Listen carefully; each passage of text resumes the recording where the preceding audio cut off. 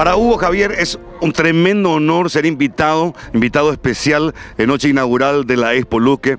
Vengo de invitado para disfrutar y me encuentro con algo imponente.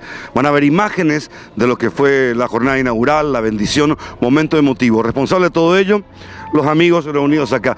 Mi querido amigo Carlos Echeverría, intendente de la ciudad de Luque, permitime en nombre de los luqueños y de todo el país que representa el progreso.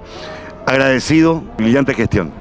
Gracias, Hugo. No, realmente esta fiesta es para los luqueños, para la ciudadanía, para los que no son de Luque y vienen a disfrutar de este gran espectáculo, porque es el segundo año donde decidimos fuertemente darle otro rostro, otro matiz a esto que por 20 años fue algo que hasta la gente lo denominaba Expo Loco.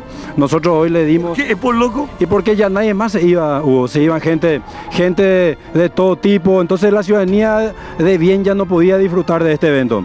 Pero como hoy verás, hoy realmente le dimos el rostro que necesita. Seguridad 24 horas, la gente puede venir en familia, entrada totalmente gratuita, 15 días de espectáculo, de fiesta. Hoy arrancan con cachiporro, ya viste 4 niños cantando con todo el fervor, dando lo que realmente quiere la gente, espectáculo. Y gracias al acompañamiento de la autoridad como el senador, el diputado Tadeo Rojas, los concejales, Teobal y todos acompañaron esta decisión, porque no es fácil venir a decidir después de 20 años y hacer este tipo de espectáculo, porque fuimos blanco de muchas amenazas, de muchos improperios, entonces no fue fácil cambiar después de 20 años, pero hoy es una realidad y esto va a quedar para la eternidad para todos los luqueños. Estamos muy contentos y muy orgullosos de poder mostrar en 2 años lo que Luque es, en lo que Luque se convirtió, una ciudad